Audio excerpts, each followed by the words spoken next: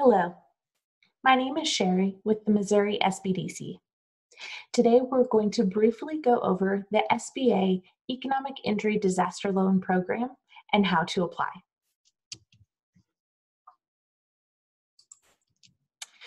First, we want to address what the EIDL program is. All of the information provided on this slide was taken from the SBA's Disaster Assistance Coronavirus COVID-19 page of their website that you can access at the link at the top of this page. For information about this program, the SBA is offering low-interest federal disaster loans for working capital to small businesses suffering substantial economic injury as a result of the coronavirus COVID-19.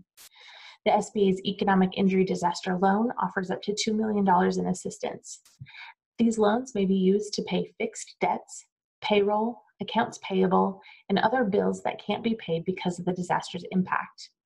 The interest rate for small businesses is 3.75%, and the interest rate for nonprofits is 2.75%. For questions, you may contact the SBA Disaster Assistance Customer Service Center at the phone number or email provided on this slide. If you do need this information, feel free to pause this recording at any time so that you may gather the information that you need. Moving on how to apply for the EIDL loan program, you will have a few steps to complete. You can access the application at the address at the top of this slide. And there are 5 pages that you will be completing to apply for the EIDL loan program. The first page is the landing page of the application, which includes their disclosures, then business information, business owners information, additional information, and then finally the summary page before you submit. So first we'll start with the disclosures. Since the passing of the CARES Act on March 27, 2020, SBA has enacted a streamlined process for applying for the EIDL program. So you will read these statements as they are on the first page of the application, and then scrolling down the page, you will get to the eligible entity verification section where you will choose one of these options. Again, you can pause this recording at any time to be able to fully review these, but these are taken directly from the application and you'll be able to review them there as well. Once you have chosen your eligible entity verification, you will then review and check all of the following statements before continuing on to business information. You will not be able to proceed with the application if you have not checked all of these boxes. Moving on to business information, here on the screen you will notice all of the different items that will be requested on the business information page. Those items with an asterisk are required. Once completing all of this information, you will continue on to the business owner information. Here you will answer one question at the top of the page, asking, is your business owned by a business entity, yes or no? And then you will complete the information for the owners. What you see here is the required information for owner/agent 1.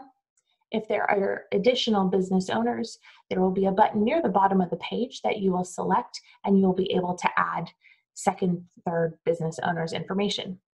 Once all of the business owners information has been added, you can continue on to the additional information page. Here, there will be 3 questions to answer at the top of the page. Then you'll provide information for anyone that may have assisted you in completing this application, whether you paid a fee for the service or not. And it is on this page that if you are interested in being considered for the advance of $10,000, you will need to check a box, and that will be about the middle of this page. Following that checkbox, you will provide your bank information to send funds, including your bank name, account number, and routing number. Following this section are statements to read to verify that the information that you provided is true and correct, and you will be asked to check a box near the bottom of the page to indicate that you are verifying or certifying that the information you provided was true and correct. From there, you will continue on to the summary page.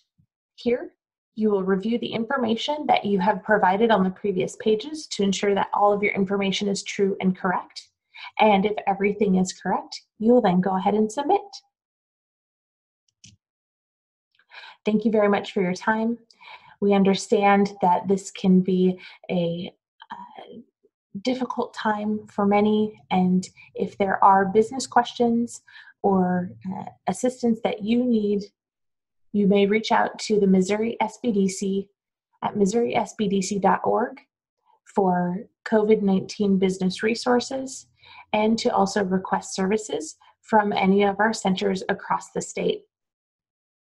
The Missouri SBDC is funded in part through a cooperative agreement with the U.S. Small Business Administration and is a University of Missouri Extension partner, along with a partner of many other universities, colleges, and economic development corporations throughout the state, serving businesses in Missouri to help business owners make confident decisions to start, grow, expand, and exit their business. Thank you. And again, if you have any questions, please refer to missourisbdc.org.